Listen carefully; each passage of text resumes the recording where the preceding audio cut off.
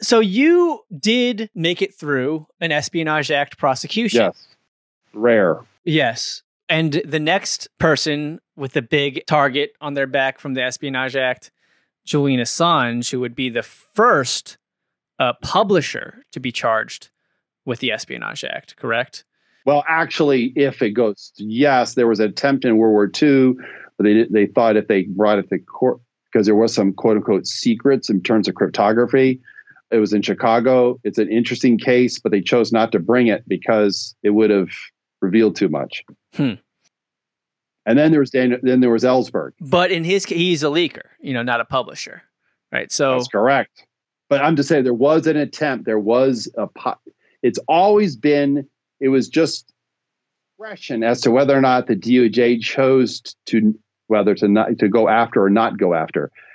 Julian Assange presents a very interesting case because he's a foreign citizen, but they're treating him as a spy. And they want to make an example of him. They want to set a precedent. No matter what else people think of Julian personally or any other connections or politics, right? People just forget history. Obama chose to not go after WikiLeaks and Julian because they knew the bar was so high. Because if they set that precedent, as came out during Chelsea Manning's court-martial, and I was there for a number of those hearings at Fort Meade, Maryland, when asked, it was stunning, you could have heard a pin drop, what's the difference between quote-unquote leaking to WikiLeaks and leaking to the New York Times, to the Washington Post, or the Boston Globe, or the LA Times? And the prosecutor said, no difference. Wow. Well, if they can set an example, a precedent with Julian as a publisher, that means any publisher or journalist anywhere revealing anything in the public interest, it doesn't they can go after him in the name of national security. Anybody in the world. And it becomes the long arm reach, right? Yeah. Despite no evidence to date. I'm the first to say this again. I keep saying it, but not the first, but I keep saying it. Despite no evidence to date on anything WikiLeaks has released, there's been no proof of harm resulting from any of the revelations. People have alleged it. People have said there was compromise. I have yet to see proof. People make claims that there is, but the Trump administration is actually going one step further. They're declaring it the mere publication of any information it deems protected is in itself deserving of criminal prosecution, as if it were espionage. Now, you tell me, what's that path? If that's why they want to set the precedent, go back and Thomas Jefferson or James Madison, they couldn't stand the press at times. But Jefferson himself, if he had to give up, the last thing he was going to give up is a free press. Yeah. Because they're the fourth estate. I'm aware of people that want to see Julian Fry. I'm aware of people from a national security establishment that because he poked, power in the eye. People have made all kinds of allegations and claims. People try to make it personal. The bottom line is he's a publisher. He's not a whistleblower. He's a publisher. He relies on sources. He's doing the same thing that any other journalist reporter of any worth does. Look, the reporter in my own case, who obviously will not talk about the case, but I can freely talk about it. I had a relationship with that reporter. I've gotten to know all kinds of reporters, including the reporters that I allegedly went to that I didn't at the New York Times. They do the same thing. Oh, but then I said we don't hack. We don't. Well, that's part of the frame here. Yes. Trying to use his background and somehow it's because they just want to make an example of him. Yeah, people don't understand that only one charge is about hacking, and that's like a max 5 years. 17 of the 18 charges, which is 170 years of charges. Yes. That's all about obtaining and disclosing classified information or national security information. Yeah. That's correct. But no different than what any journalist reporter worth their salt does in this space. Yeah. No different. No different. They made a big thing out of this list of like most wanted stuff. Most wanted. They've actually blown that out. That is not unusual either. National security reporters, I've gotten to know a whole lot of them on and off the record. They're all, I mean, think about Woodward and Bernstein of all the president's men fame.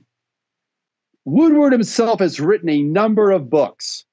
He obviously has extraordinary sources. We're talking super high level. Has anybody gone after him? That's because they leaked to him, right? Quote unquote, in an authorized manner. It doesn't matter though, does it? You're still leaking. Oh, because we're authorizing it.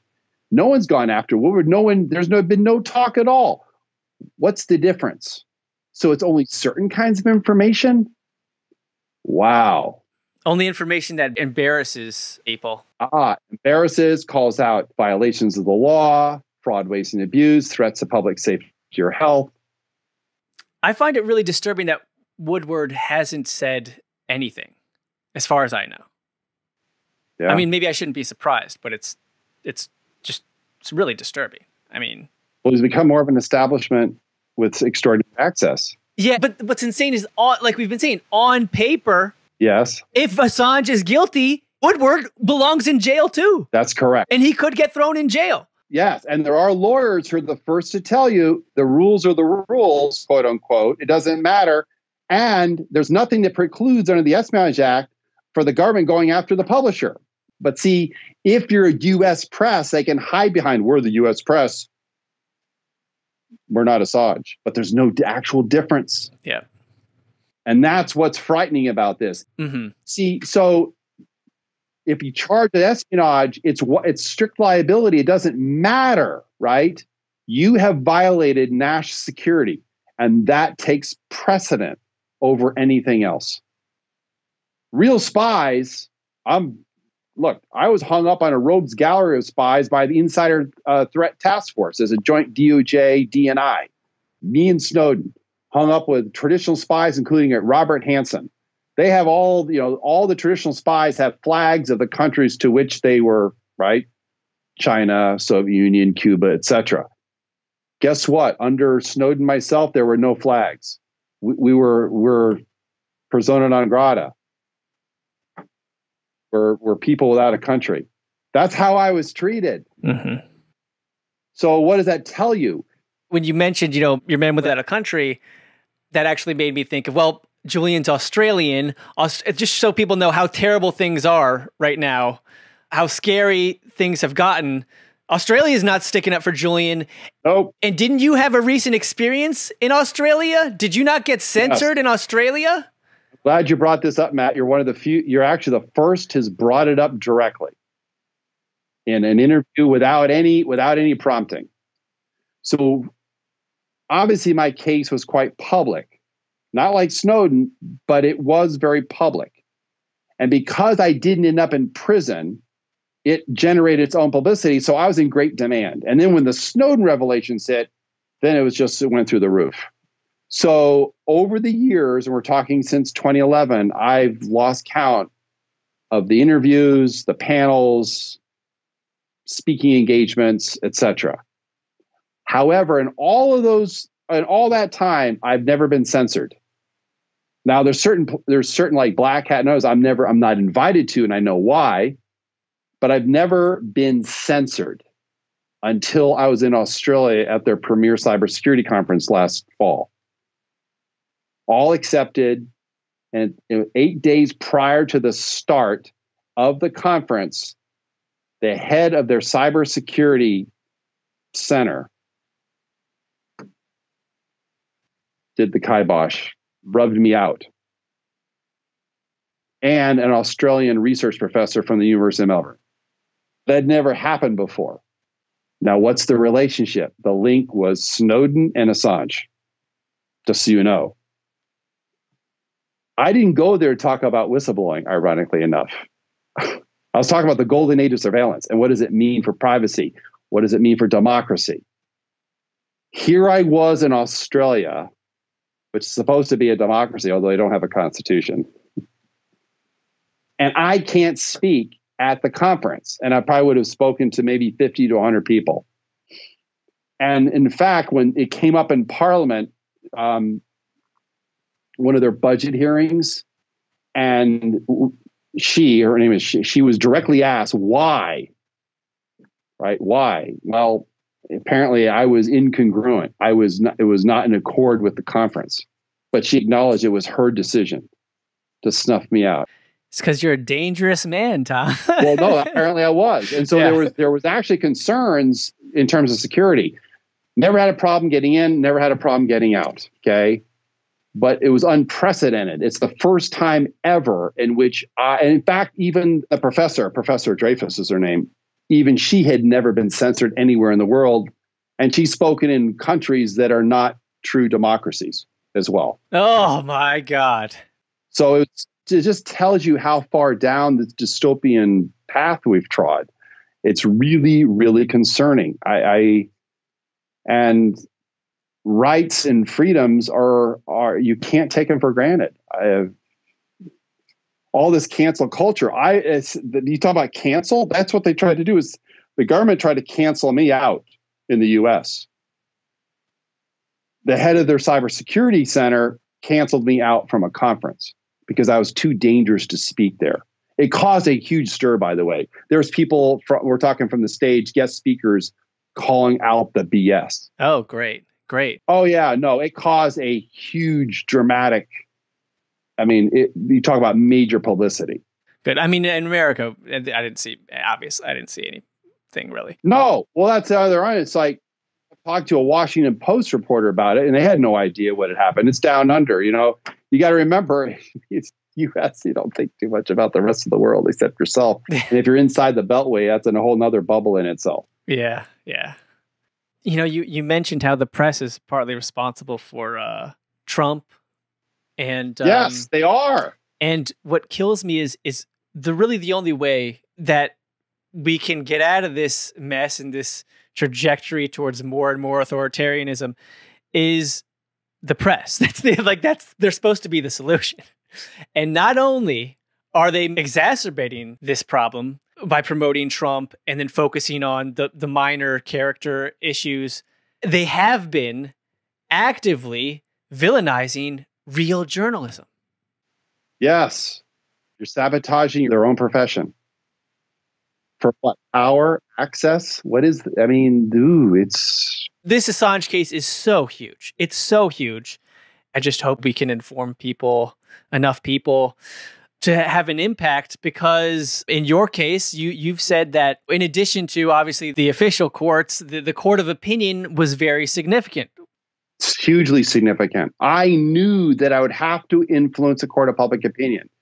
I knew that. I could not literally stand on the truth of what I had done or not done, despite all the accusations and allegations and all the charges in the indictment, and rely on the courts, because it was all sealed, because it was under Espionage Act and national security rules. The courtroom was sealed. There was very few public hearings. So there was no even access by the public for most all of the hearings because they were national security related. This is also part of what's been happening. So where is the public opinion? And Assange is foreign. He's in a maximum security prison in Belmarsh. Where's the press standing up for him? I know there's international press that have been standing up for him and other international lawyers, but at best, the voices in the United States are muted. So is it come to its only authorized leaks that are approved? Because that means it's Mockingbird. That's the CIA program called Operation Mockingbird. We're going to tell the press what we want them to hear. But that's propaganda.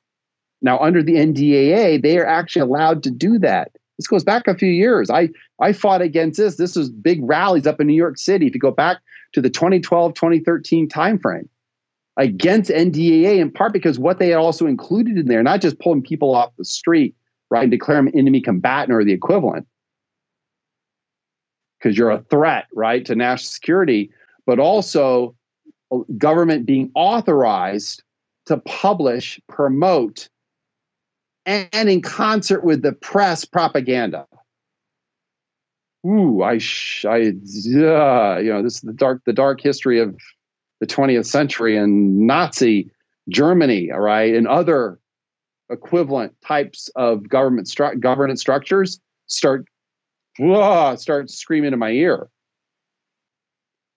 I haven't said this in a long time. He's still alive. He's 89. Mikhail Gorbachev. The eighth and last leader of the Soviet Union. He saw the handwriting on the wall in 1985. Mikhail Gorbachev transformed the Soviet Union from authoritarian dictatorship to fledgling democracy. Why do you think he entered into what he entered into? He realized that that system of governance could not endure. Please feel free to put a ray of sunshine or hope on this shit, but it couldn't endure. But could it endure with the technology of today's surveillance state? Yes. That's fucking terrifying.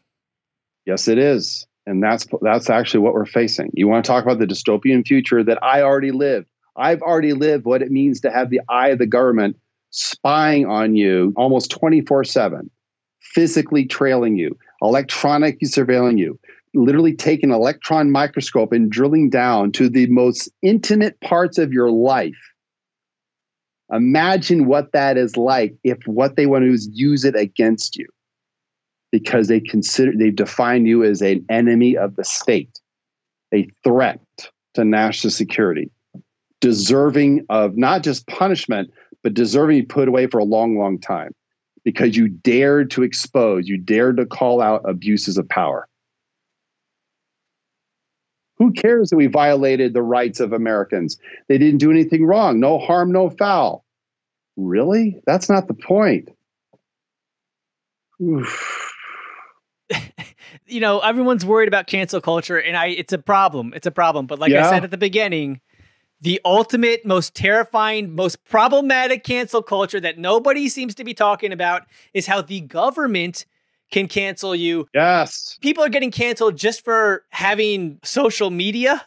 Yes. And writing articles 3 years ago, like the latest Boeing guy. Yeah, I saw that. But the government's got more than just that. The government's got everything. They've got search history. Enormous power, prosecutorial power, and the ability to put you in prison. Yeah, everything. All your information that's currently private. Look what's being done with information that's out there publicly about you.